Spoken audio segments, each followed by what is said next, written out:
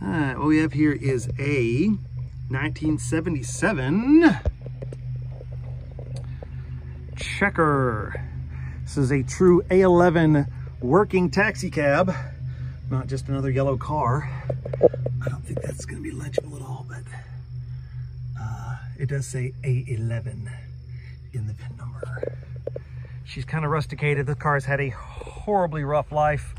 You're looking at a car with over 1 million miles on it. This was originally purchased by the Fort Cab Company, and they had a contract with the government to supply transportation. So they would just run them and run them and run them. Whenever they lost their contract, they sold a good bit of their fleet off, and Coca-Cola snatched up a small number of them, and they were releasing a new soda called Surge soda. It's their version of basically Mountain Dew.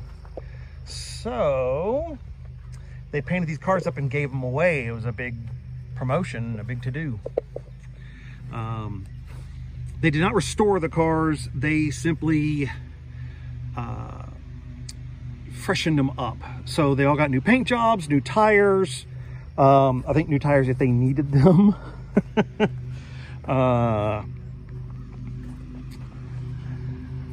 New upholstery, booming sound system, and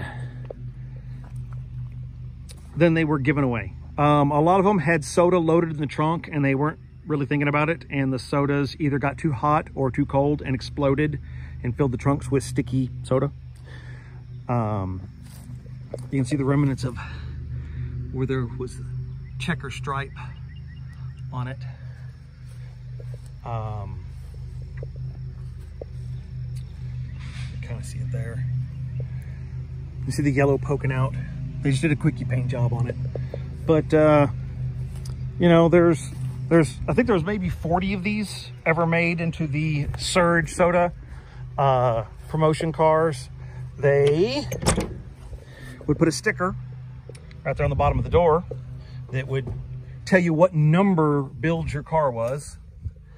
I'm sure that's not the booming stereo that they included with it, but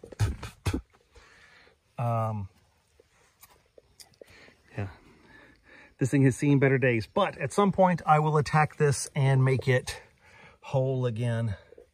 8 of 77 production. And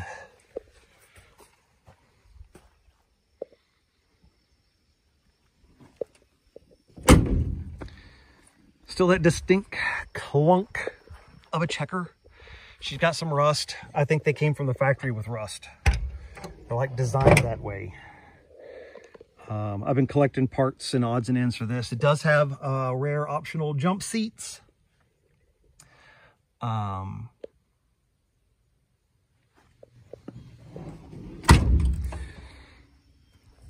yes, a huge amount of work to be done left to this one.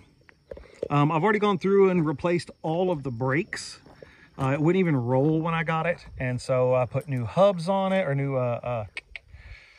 front rotors, rear drums, wheel sills, wheel cylinders.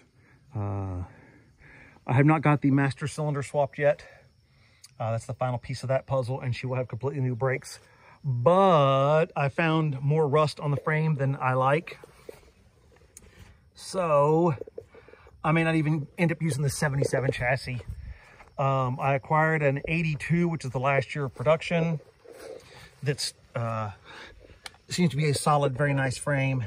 And it's got the most upgraded chassis version of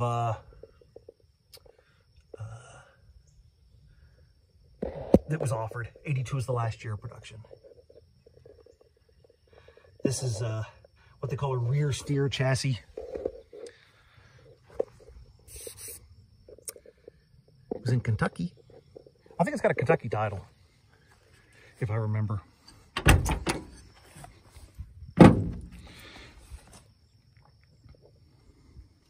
But just another old checker.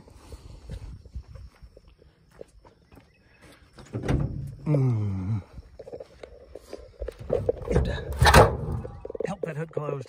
It's got a little kink in it.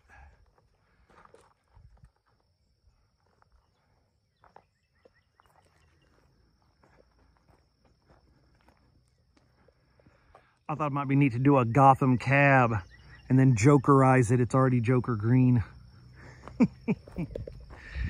All right, back to projects.